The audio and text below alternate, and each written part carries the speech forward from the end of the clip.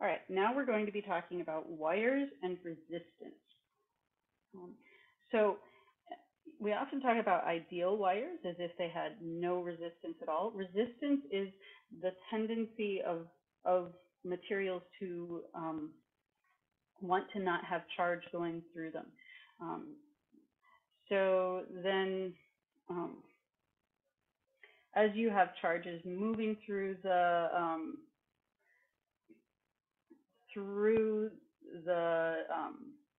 material, you can measure the size of this of how much charge of a volume by the drift that it goes through in a period of time is the drift velocity times the time, and then times the area will give you the total volume. Okay, and we look at the current density. The current density is defined as the current passing through a small cross-sectional area divided by the area. So how much current there is in a given segment of the conductor.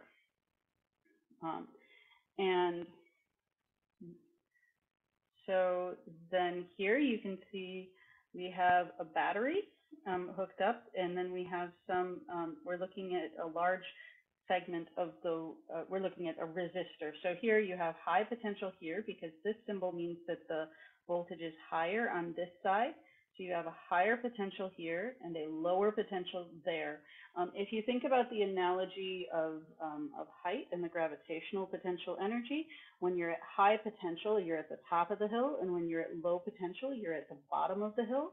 And your electrons want your charges want to go to the area of low potential.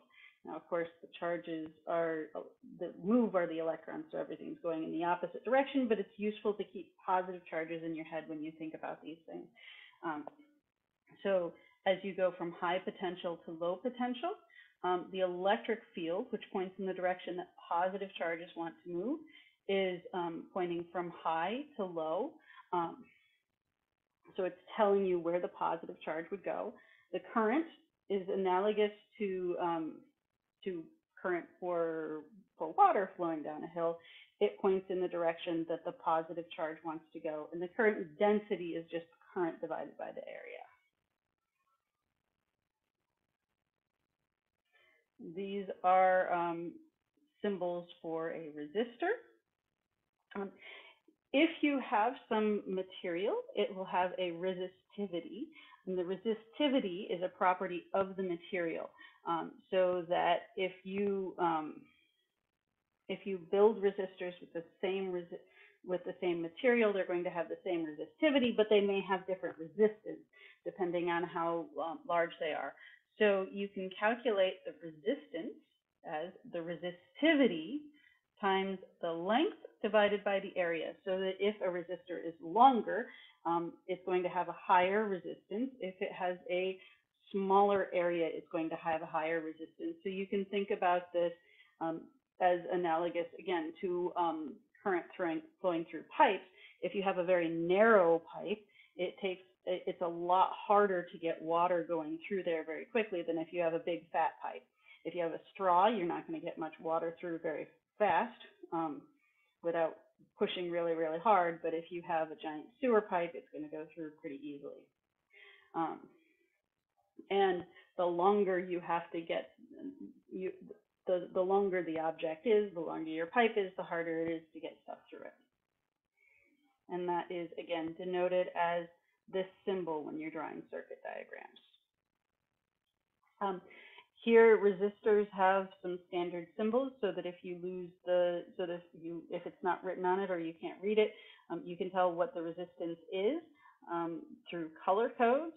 You are not expected to memorize this, but you're expected to know it exists and be able to look it up.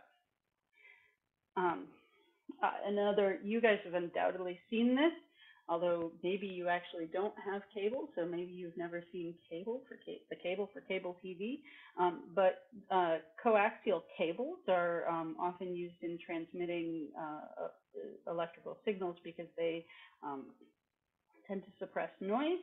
So you have a core followed by an insulator followed by another a metal shield, and then a plastic jacket. So in a coaxial cable, the current actually flows through the center of the wire instead of having um,